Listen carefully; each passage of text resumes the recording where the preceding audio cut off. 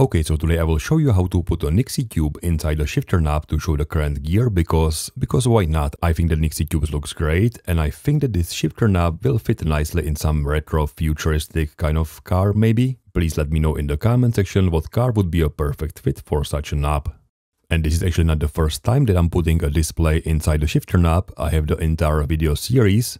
I have used the 128 by 64 pixel OLED display. I have tried the 7x11 white LED matrix display. I was also experimenting with the 5x5 RGB LED matrix display. And my all-time favorite is this round full-color LCD display. However, today's project is slightly different. All the previous displays were working with the 5 volts, which is the same voltage used in the Arduino Uno, but Nixie Tubes require high voltage to operate, so you cannot just connect them directly to the Arduino Uno, as nothing would really happen. You need to provide the required high voltage, not 5 volts, but actually around 200 volts. So what's the secret sauce to make it work? Well, before I tell you, let's talk about the sponsor of today's project, which is PCBWay. Because if you are making electronic projects, sooner or later you might need PCBs or PCB assembly or SMD stencils, and PCBWay offers all of those services for a reasonable price. On top of it, if you use the link down in the description, you can get 10 PCBs for free, only paying for shipping. And PCBWay also created prototypes for this PCB, which is actually the secret sauce that we will be using today. It's called Easy Nixie, and as the name suggests, it should make controlling Nixies easy. It also says don't touch when powered, which is probably a reasonable thing to do, again because some of those pins will have about 200 volts when powered up. So let's see how easy it is actually to control the Nixie Tube with the Arduino and this board. You can buy this board on the Tinty store for $19, and if you use this very cryptic looking coupon code, you can actually get 10% off. The creator of this project used multiple of those modules chained together to create this very nice looking radio. And it's just a great looking project using all kinds of Nixie Tubes in different sizes. And I would buy that radio in a heartbeat, but let's get back to our project and the driver board. I believe that this Easy Nixie board started as a Kickstarter project and it was successfully backed last year. And this Kickstarter page includes all the important details, including some nice looking animations and the list of Nixie Tubes that could be used with this board, because there are quite a lot of different Nixie Tubes out there. If I keep scrolling down, there are more images showing different Nixie Tubes, but I'm looking for the Arduino code, actually for the Arduino library, which is down here. So this is the link for the GitHub page with the Arduino library. So I'll just click this code button and click download the zip file. Open the Arduino IDE and then go to Sketch, Include Library and select the Add Zip library. And select the downloaded zip file and click the Open button, and that will install the library. And once the library is being installed, we can go to File, Examples, locate the library, which is this one, Easy Nixie, and open some example, for example, this basic LED. Now there is not too much comments in this sketch, but I believe that this sketch is just driving the onboard LED and not controlling the Nixie Tube at this point, but it should be a simple way to see if the board works. Let's write down those pin connections. Actually, let's jump back to the Kickstarter page, because here all the pins are listed. So let's just write down those connections and try to connect the board to the Arduino Uno in the same way. Now I'm using the Arduino Uno with this breadboard holder, so everything stays in place, but you can as well just use jumper wires, or you can for example use this breadboard shield. In any case, I will connect the DS in pin to pin 7, the DS out pin is not connected, that's only in the case if you want to use multiple of those modules. Then the STCP is to connect it to pin number 6 and SHCP is connected to pin number 2, the out EN is connected to pin number 3 and the V-logic is connected to 5 volts. There are 2 more pins on the other side of the board, but I believe that those are for powering up the Nixie Tube, and since we don't have the Nixie Tube connected at this point, let's not worry about it for now. But of course I do need to connect the Arduino Uno to my PC using the USB cable. And back in the Arduino IDE, I will select my Arduino Uno from this drop-down menu and then click the upload button. And once this is uploaded, we should see the RGB LED on the board changing the color. Now this is not a NeoPixel LED, it's just a standard RGB LED with only a few predefined colors, but it's a great sign that this board is working. Also, to be fair, I don't like very much when the LED is shining below the Nixie Tube, so I'll most likely not use that LED anyway. So let's disconnect the Arduino from the power and let's try to connect the Nixie Tube. And again, the Kickstarter page shows the list of supported Nixie Tubes, so I've ordered all those 5 different types.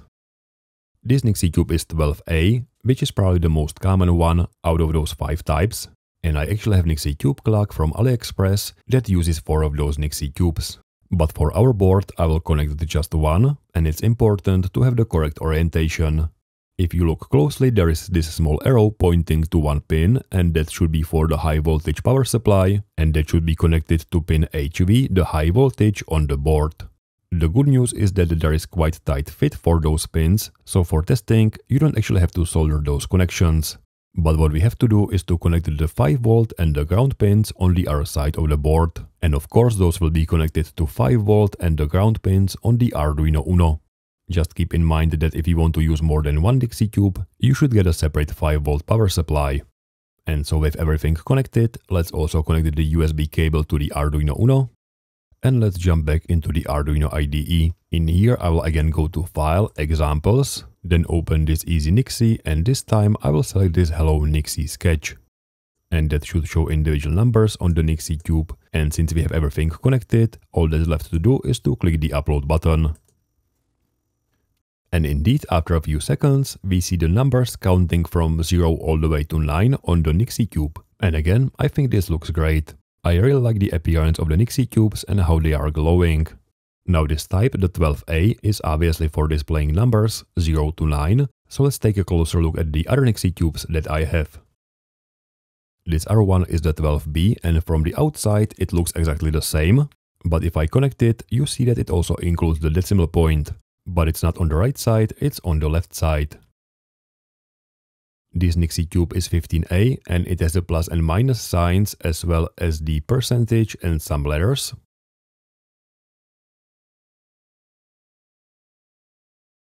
And this one is 15B, which also has a set of different characters for volts and ohms and hertz and so on. And of course those Nixie Tubes were meant for displays for some measuring equipment, which is a reason for having those different characters. I have one more Nixie Tube, this one is type 17 and it's very tiny, and it has those long connectors which were really hard to put inside this board, and as you can see I had to also solder those, but this display is just very cute. But back to my project, I wanted to see if I can fit the Nixie Tube inside the shifter knob, and I have a lot of 3D printed shifter knobs from my last videos, for example this one, so as you can see the Nixie Tube should fit inside. The problem is that my shifter knob is made from 2 pieces, and they are connected using the nut and bolt, which means that I would need to place the Nixie Tube only inside the top part, and that might not be possible, there is not enough space. Which means that I need to change my design so there is more space inside and those 2 pieces are connected in a different way. And so I've decided to make the bottom piece hollow and screw those 2 pieces together. As always, I'm using Fusion 364 modeling, and I've started with the simplest possible model to test how I can fit those 2 pieces together. So I've created a new rectangle, and then using the revolve tool I've created the outside part, and then I've used the fret tool to add a fret to the inside. And when doing this, don't forget to check this modeled checkbox to add the actual 3D geometry. And from my current knob, I've measured that the size should be around 38mm, so I did went with this size, and the spacing between those individual frets is 3mm. And of course I wanted to make this as big as possible for easy 3D printing, but at the same time I want to keep at least 1 or 2 frets inside, so it feels like that the 3mm spacing is about right. Then I've revolved the second geometry, that's the inner part, and added the fret in the very same way, so added the fret to the outside with the very same settings. And then I've added some additional geometry, so I can screw those together once 3D printed quite easily, something like that. But after 3D printing it, I've realized that it's almost impossible to screw those 2 pieces together, because there is simply not enough space between those 2 frets. So I have used the offset face tool to offset those fret faces and ended up using minus 0.2mm. Then it was time to 3D print it again, and you can right click the body and select Save as Mesh and save it as a 3MF file format. Or you can go to File and select 3D print, and if you set the path to your printing utility, you can just click the OK button and it will automatically open in that application. This time for 3D printing, I'm using the Bambu Lab X1 Carbon 3D printer. With the 0.4mm nozzle, I'm using all the default settings, no changes in there, so I can just click the slice plate button, and then take a look at those individual layers to see if there is anything wrong, which doesn't seem to be the case. Which means that I can send it to the printer by clicking the print plate button, and of course I do want to record the time-lapse and click the send button. That will send the file to the printer, and then it will jump to the device tab, where I can see the live stream from the printer itself. So let me quickly show you the time-lapse. And this is the finished print. And with the slightly bigger spacing in between those threads, it's very easy to screw those two parts together. And so once this test part was working, I did 3D print just a section of the actual knob, just to make sure that it will work with the actual knob shape. And since this was working as expected, I did 3D print the hollow shifter knob with the big hole inside. At that point, it was time to 3D print the outside shape of the Nixie Tube, and that was quite challenging. Partially because there is no accurate technical drawing, but also because every Nixie Tube is just slightly different. What's not so much different is the placement of those pins, so I've measured those positions and created this sketch. And later on I did found this image, and you can see I have those positions almost correct, so this is 8 and 11.5, that was the same positions. As for the vertical positions, those are 18, 16 and 9, and I've measured almost the same numbers. Which is of course great. And then I've measured the outer size of the Nixie Tube and created this sketch, which also creates those helper lines on the top and bottom to create this hexagon shape. Then it was time to create 3D meshes out of those sketches by extruding parts and pieces, and I ended up with the shape that looks like this. So this is without the section analysis, and this is with the section analysis, and I of course needed to round those corners a little bit, and for that I've used the fillet tool, and I was playing with the different radius, as well as with this tangency weight settings. And you can set the radius with this arrow and the tangency weight with this small arrow, so you can just change the shape of those rounded corners. I've added 2 more fillets, one on the top part to make it easier to put the Nixie Tube inside, and one for the outer edges, so I don't have to print that much of the material. In the end, the final test shape looks like this. And of course the first print was too small, and I did forget to add the hole in the middle for this small part in the center. But surprisingly, the second print was almost perfect. I mean, I thought that I will be tweaking this shape all day long, but thankfully that wasn't the case. I can fit the pins nicely, and I can fit the Nixie Tube from the top side. Unfortunately not from the bottom side, because I haven't realized that the Nixie Tube is slightly bigger on the bottom side. So I had to make one more iteration to make everything slightly bigger, and now the Nixie Tube fits very nicely. So all that's left to do is to combine this shape, this outside of the Nixie Tube shape, with the shifter knob shape. You can see that I can put this shape inside. That wasn't actually intentional, that's just a nice coincidence. In the end, those two shapes combined looks like this. This is with the section analysis. You can see that there's a little bit of space in between those two bodies, and that's because the same as the last time, I will put the metal ring inside in between those. But if for any reason you don't want to do that, there is also a space on the bottom, so you can screw those all the way without having any gap inside. Other than that, there is really nothing special or different from the last time, so it's time to 3D print it again by going to File and selecting 3D print. And I think that you can select those individual bodies, but you can also click on this body itself, and that should export all those bodies inside, so click the OK button. And that will open that file in the Bamboo Studio. And when imported, it looks like this. Both of those pieces are on the same position, so I'll click this Arrange All button. That should fix it. And I will also click the Auto Orient button because I want this piece to be on the other side. So if I click it, it should hopefully fix it. But if I slice the plate, you can see that there is some big overhang on both of those pieces. It's this blue one and that blue one. And it's actually more visible in the Fusion 360. So for the top part, it's this overhang. And for the bottom part, it's that overhang. And I don't think that I can print it without support. So inside the Bamboo Lab Studio, I will enable support and slice the plate again. But now those supports are also in places where I don't like them, like for example around this small thread. So I will decrease the threshold angle to maybe only 10 degrees and then slice the plate again. So now I only have those supports below those pieces where I want them to be. But after printing this, I've realized that it's very hard to remove the supports around those threads. So I've also increased the distance between those threads by increasing the support object XY distance from 0.35 all the way to 2 mm. So now there should be much more space between the thread and the support itself, but it should still support the thing that I want to support, which is this piece, and on the left side it's that area. The good news is that those supports are in places which will not be visible, But after 3D printing it, it was still quite hard to remove the supports from the right piece, it was just sticking to the object quite a lot. So what I've done instead was to get a special filament for supports for both the PLA and PETG, which unfortunately now is out of stock. And I did put it inside the AMS unit, inside the automatic material selection unit, which means that I can click this button to synchronize the filaments from my printer, so click the sync button. And right now I have 3 different filaments installed. So for the main parts, I want to use this grayish-blue filament for both of those. And then I will go to supports, and for the reft interface, I want to use this support for PLA filament. And it will tell me that there are some recommended settings. I think that I will use them, so click the yes button. And if I click the slice plate button now, you will see that in between the support and the actual object, we have 2 layers of this special filament, so 1 and 2 layer on the right side, and we should get the same thing on the left side, so around here you can see that we have those 2 layers with the special filament, and then there is the object.